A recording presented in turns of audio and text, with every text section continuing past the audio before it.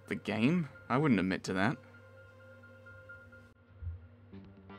Oh, speaking of admitting to making this game...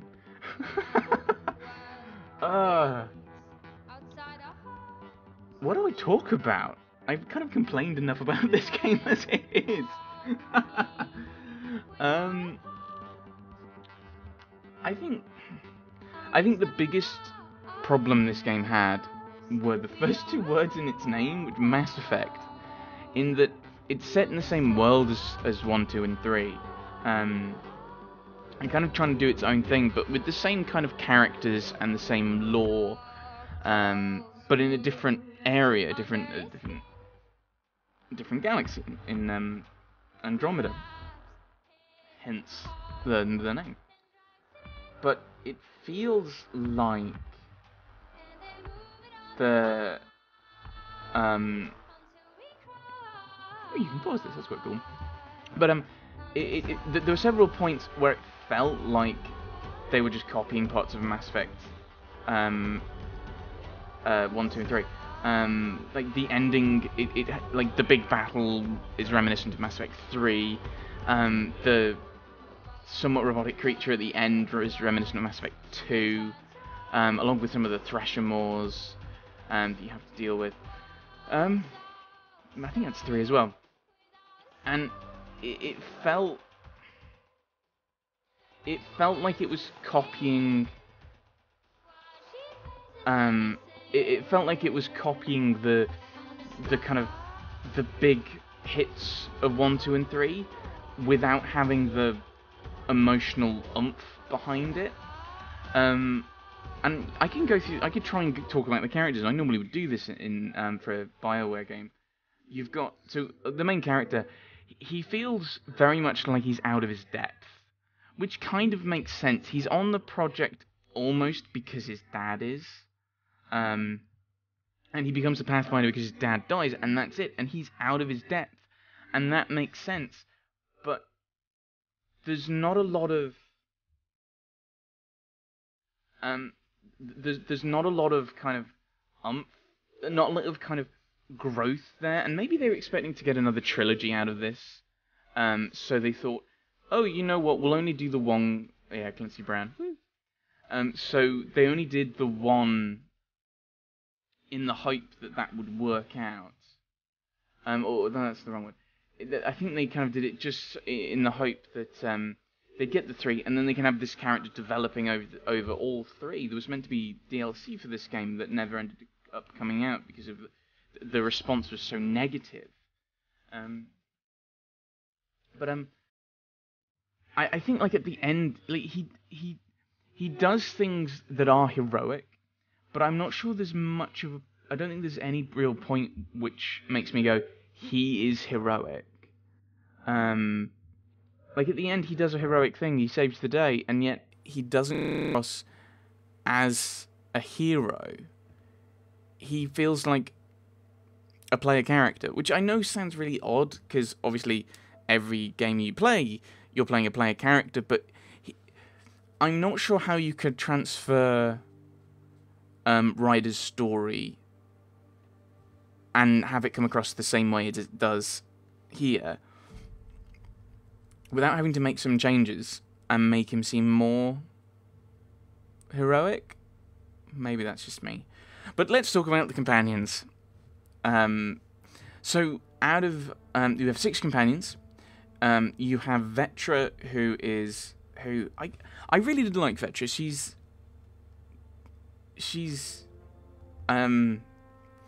a smuggler, but she's the kind of classic smuggler with a heart of gold kind of shtick.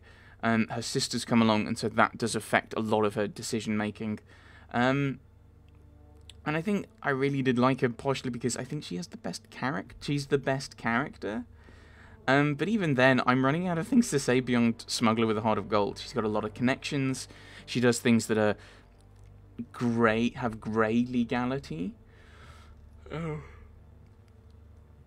And then, but she kind of has a kind of set of her own standards of things she will do or won't do, and she is a good character. And I think to some extent maybe she might have been a better player character. possibly. And there's not much else to say about it, because even the first game, you had more to go on with each character. There was more character development for each character. I know it's unfair to compare the characters here to the characters at the end of Mass Effect 3, because many of them had 2 or 3 games of character building. But like, even Vetra, her loyalty mission, because you have displaced everyone from one galaxy to another, there's not a lot of background behind them that you can talk about, other than people who have already come. So Vetra was basically stuck. Is this the end? I haven't finished babbling. Vetra is stuck dealing with Sid. Cora is dealing with the Asari. PB is someone else who's come along. I'm not entirely sure why they came. Drac, I think, was to do with the Krogan in general. Jarl was to do, I think that was to do with the Angara in general. And I can't even remember what Liam's mission was. I mean, that's how memorable these characters are. So we've talked about Vetra, but none of them are about their general characters, which is, I think, is for me is the frustration. Is there's very little character in the characters. So there's not much character development, character building, and that kind of narrative is what I'm doing. While it's happening in the background, it's popping into my head to talk about in the music. The music's been good. I mean, the fact I've not pointed out, oh wow, that's not really well fitting, tells you that it is brilliantly scored, well composed, music that fits the game, which is what you want. I'm not sure if there's any I'd actually sit down and listen to on their own. That isn't basically the Mass Effect stuff anyway, but there we are. Characters. So we talked about Vetra. Drac, he is a grumpy old Krogan, and I think he's probably the second best character. Maybe that's because I spent more time with him, but he has a lot of relations and characters, and okay, we'll stop.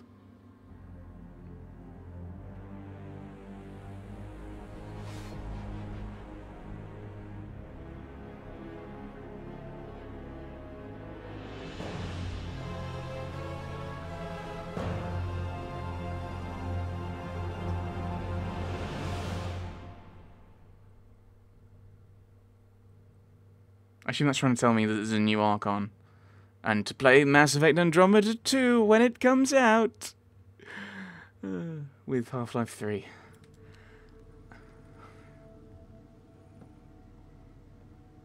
Trying to review this game. Why are the credits so short? Hey, Sarah. I'm getting too used to this. How long? Weeks. Relax. You haven't missed much. The Ark and the Sleepers, they're safe in the sphere? Ship is part of Meridian. Safe, sound, and permanent. You better like where we parked, because it's home now. The Sleepers wake to an amazing view. We did it, Dad. What about your implant and Sam? I am once again helping the Pathfinder activate Remnant. Our connection has been restored to normal. Normal. You need him again? No. Doing it alone hurts too much. I need Sam to make it easier. I was adapting, but damage was being done. We need to be careful, Sarah. The Nexus leaders are waiting, Pathfinder. Duty calls. Better not keep them waiting. It never ends.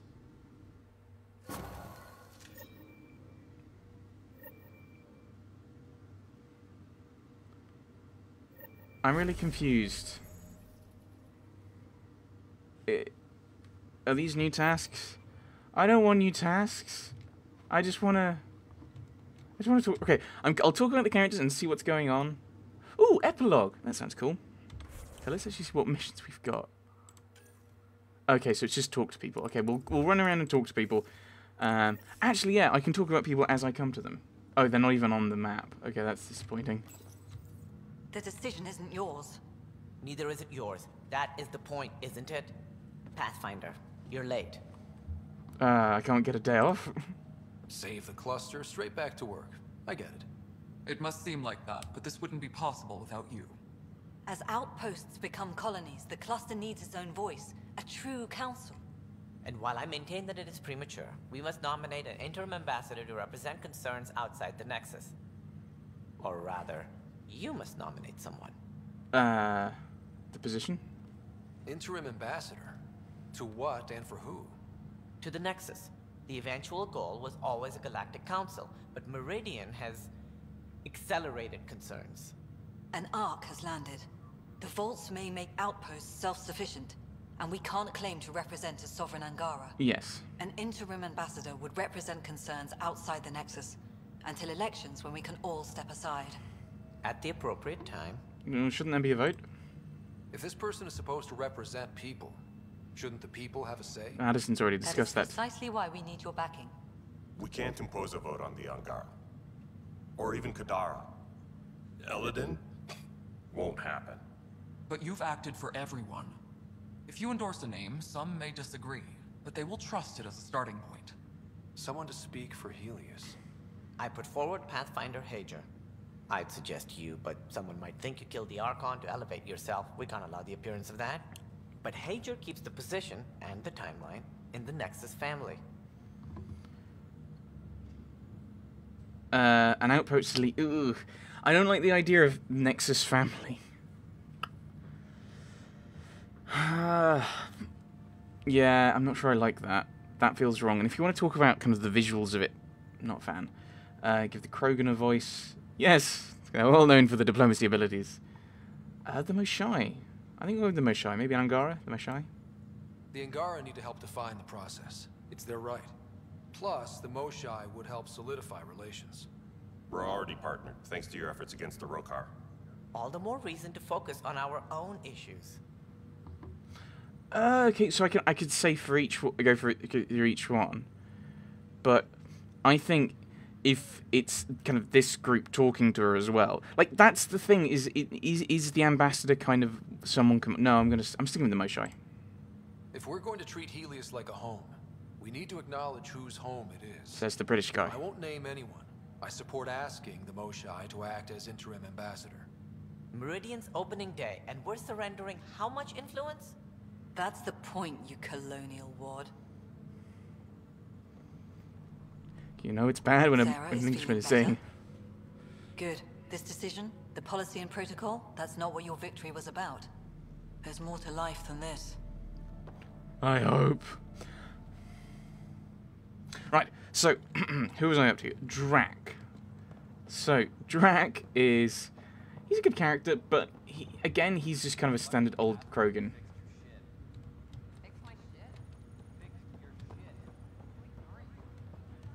Where am I going? Pathfinder.